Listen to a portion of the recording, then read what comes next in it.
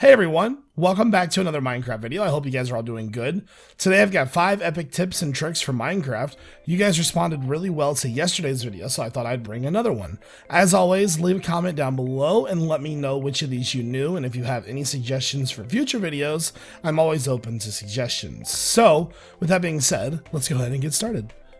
If you're anything like me, you have terrible luck getting good enchantments.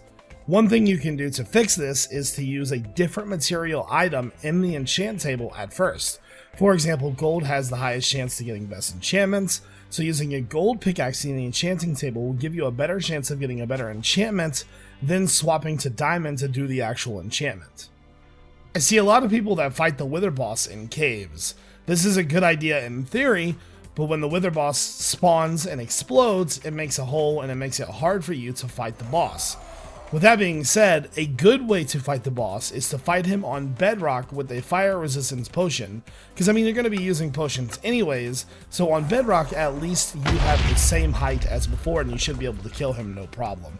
It makes the fight much easier and you don't have to worry about craters or anything like that. When you're building, especially floors, you love to have connected textures. It makes your builds look better, it makes them look seamless. The problem is a lot of blocks don't have connected textures. With this being said, you can use blocks like quartz stairs to make seamless white textures through your world. Quartz is a very common block to build with, so using the stairs and regular blocks is going to make your build look even better. If you live in an area that has lots of podzol, most of the time you're going to run into a lot of coarse dirt. Now this can be good and it can be bad. One way you can distinguish pathways is to use a hoe on the coarse dirt to make regular dirt, making a little pathway through the forest. Now just remember that if grass touches it, it will connect to it and spread, so just make sure there's no grass around. If you're sick of the same old staircases, one fun way to make a staircase is to use string and place carpet on top. From a distance, it'll look like your staircase is floating, and you can use a multitude of colors because of the carpet.